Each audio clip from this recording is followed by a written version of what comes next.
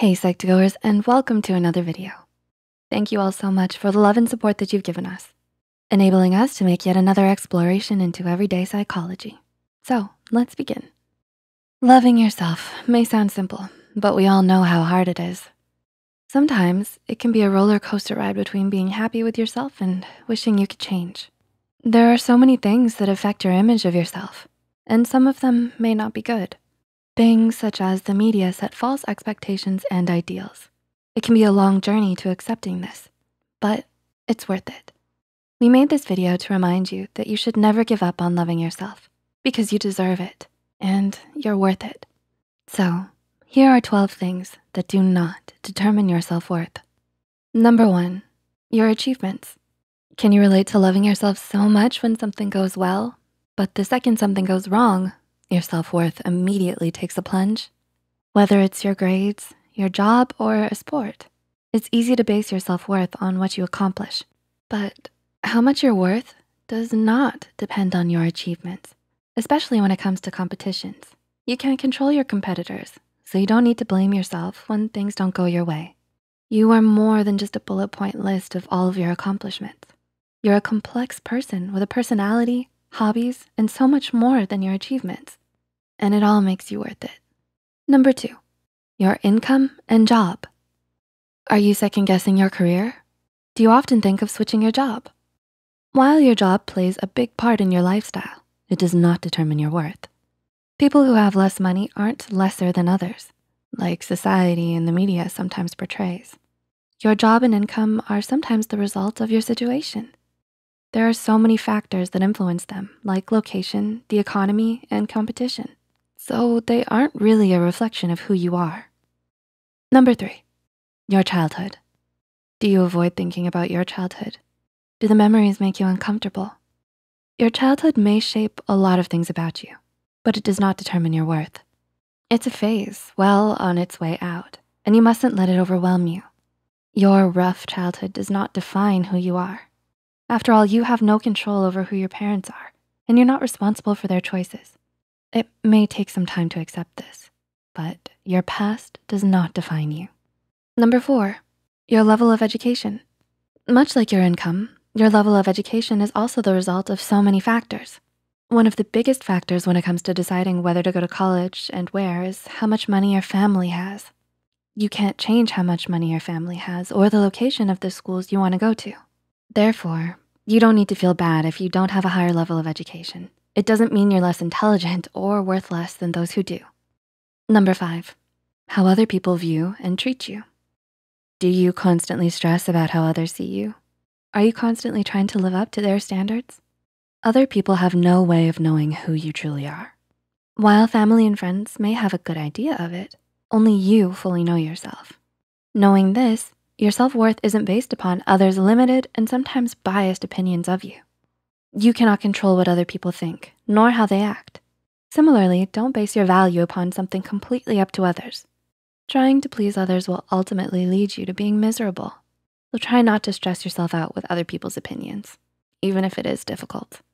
Number 6, other people's achievements. Do you compare your achievements to other people's? It's okay because everyone does that occasionally.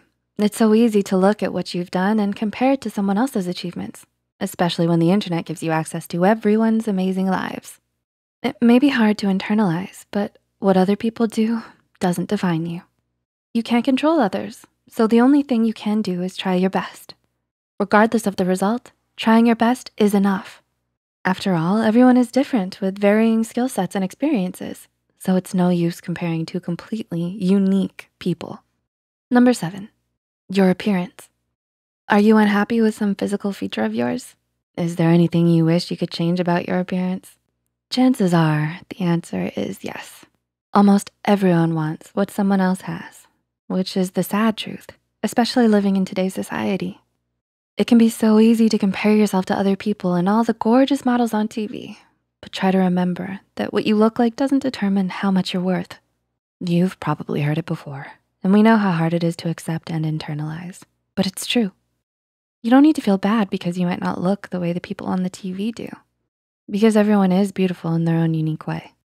Number 8, your relationship status. Are you still looking for the one, but it seems like everyone you know is getting hitched? Nowadays, there's so much pressure to have a significant other and a picture-perfect relationship. It can feel as if you constantly need to be pursuing someone out of fear of being a desperate, lonely single. However, there's nothing wrong with being single. It doesn't make you less of a person because it means you're taking more time to focus on yourself and what you wanna do. You will only go for it when it feels right. While a relationship may be nice, it's not something you need to have to be valued. 9, the number of friends you have. Do you value quantity over quality when it comes to friends? Or is it difficult for you to keep up with your circle of friends? Having more friends doesn't measure what kind of person you are. If you only have a few, it doesn't mean you're not sociable or kind, but it means you have a specific taste in people, which isn't a bad thing. You're invested in finding friends who understand and care about you.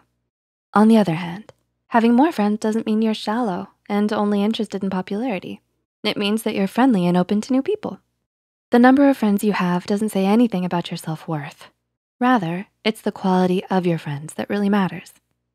10, your social media status. Are you an avid scroller?